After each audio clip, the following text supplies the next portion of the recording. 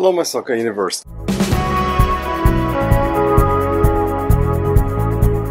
The unthinkable happened. Bayer Leverkusen lost the game. Not only lost, they threw away a game. They had actually won and they could have extended their winning streak to 36 games unbeaten. It stops at 35. They had a 2-0 lead going into stoppage time of half-time. Frimpong and Grimaldo, very convincing. Campbell keeps Leipzig around and then it's Openda who scores 2 in the second half in the 57th, in the 80th minute after a Lukeba goal was already called off for an offside earlier on. And Leipzig celebrated like they had won the championship. This was not the only remarkable result that happened yesterday. Stuttgart had a 2-0 lead against Mainz, were pegged back to make it 2-2, then they score late a 3-2. You think they finally get the first win of the season, and then in stoppage time Mainz can equalize to make it 3-3. Schlotterbecker sent off in Bremen, and so Dortmund only managed a 0-0 there. We also saw Frankfurt 3-1 over Hoffenheim, Wolfsburg 2-0 over Holstein Kiel, newly promoted team still waiting for a win, and Gladbach getting a 2-0 win at Bochum. Well, Sunday's Bundesliga action seemingly was all about Thomas Müller breaking the record, 710 games for Bayern Munich, scoring 16 seasons in a row. He gets the second goal in a 2-0 win over Freiburg after Harry Kane converts a penalty in the 38th minute. However, Bayern do not sit top of the table at the moment because Heidenheim beat Augsburg 4-0. Huge result for them, and they for the first time ever lead the Bundesliga. Yes, it is only after 2 games, but it is remarkable nonetheless for them.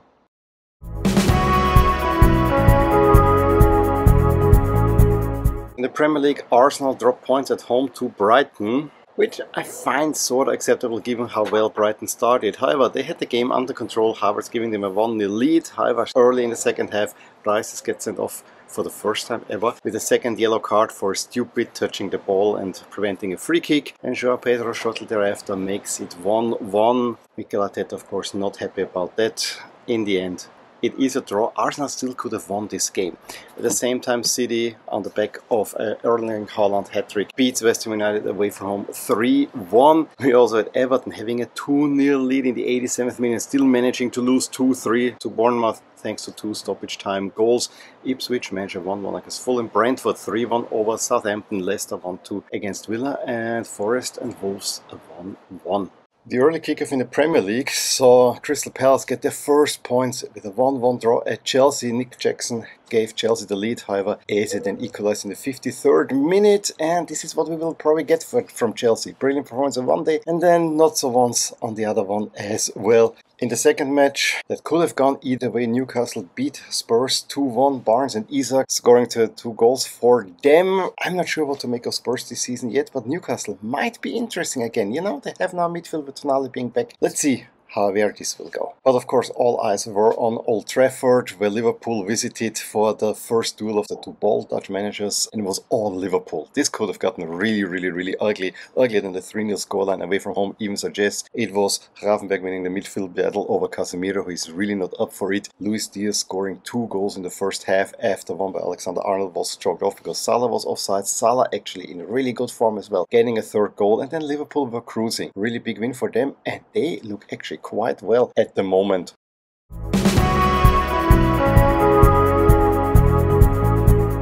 Hello my soccer universe. At this very moment, it is not controversial to say that Barcelona are the best team in La Liga. They become totally unhinged, beating Valladolid, a Valladolid team that went to Real Madrid and losing only 3-0 and had actually a chance to get a draw out of it. 7-0. Fully deserved. So Rafinha getting a hat-trick, scoring the 1st, the 4th and the 5th goal in between. Lewandowski, Koundé and Dani Olmo and Ferran Torres complete the rout. Absolutely amazing stuff under Hansi Flick. The question is, can they keep it up? That's, I think, the only question at the moment. But if they can keep it up, they are a real challenger for the Spanish title. We also had a remarkable result in Bilbao, where Atletico Madrid get the win 1-0 away from home. Nico Williams had a goal denied, and very late on, Correa gets the winner for Atletico Madrid. We also had, remarkably, Espanyol scoring not 1, but 2 goals already. The first 2 goals of the season, beating Rayo Vallecano 2-1. Mallorca get a away win at Leganés. And we also had Valencia and Villarreal in the Derby de la Comunidad ending in a 1-1 draw. All eyes were on Kylian Mbappe ever since he arrived at the Bernabeu, and finally he delivers. He scores a brace in the 2-0 win over Betis Sevilla in the 67th, and he also converts a penalty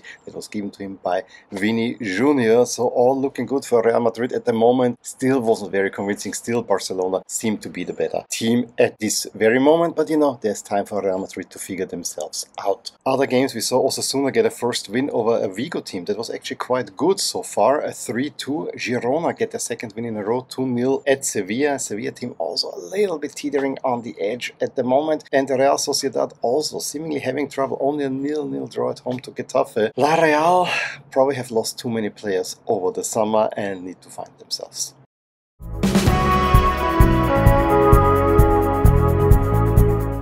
Hello my soccer universe. The game of the weekend in France happened already on Friday when Strasbourg visited Lyon, having a 3-1 lead in the 58th minute. However, Maitland-Niles quickly pulls one back and then gives Orban 2 goals, and by the 72nd minute Lyon had converted that deficit into a 4-3 win. Other notable results are Brest beating Saint-Etienne 4-0, getting the second win in a row, so things are looking up for them again. Nantes 3-1 at Montpellier. We had Marseille going to Toulouse, winning their 3-1, staying close to the top of the table. Monaco actually dropped points. They had a goal by Zakaria in the 84th minute, seemingly gave them the win over Lens. However, Frankowski penalty late on secures the draw. So Monaco also staying up there, but you know, not quite hitting the highs yet. Then Reims beat Rennes 2-1, and Lille lose at home to PSG, a PSG team that already had a 2-0 halftime lead through a Vitinha penalty, and Barcola, of course. Shegrova pulls one back late to kind of add a little bit suspense to the game, but Koulibaly seals it for PSG. PSG team that's still very much top of the table, alone unbeaten so far.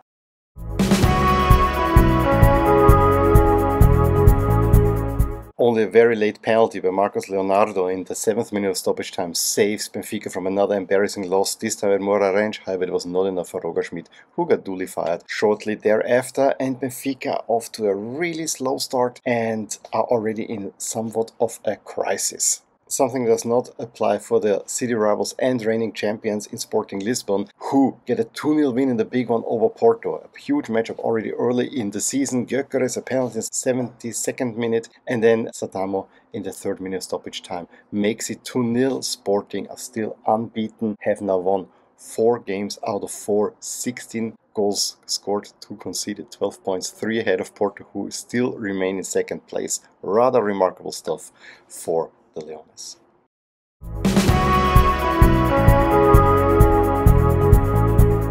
Because of police strike, the Klassiker had to be postponed. Feyenoord against Ajax was not played this weekend, and so PSV get another win, of course, 3-0 against the go-ahead Eagles, and it was another easy win for them. Thiel and Lausanne already before Wehrmann in the 63rd minute seals it and makes it a proper scoreline. Probably the outstanding result was Utrecht beating Twente 2-1. Utrecht staying up with PSV kind of a little bit, as do AZ with a 3-0 away win at Waalwijk. Groningen, after the good start, the points dropped at Almere look a little bit like a disappointment. However, you know, they were also 1-0 down to them, but it's great to see Groningen back. Hey there, I really hope you enjoyed this video, and if you did, here are some videos and playlists that you may enjoy too. Also, please consider subscribing to my channel and hit the little bell icon so you get notified whenever something happens in my soccer universe. And with that, have a wonderful day. Bye!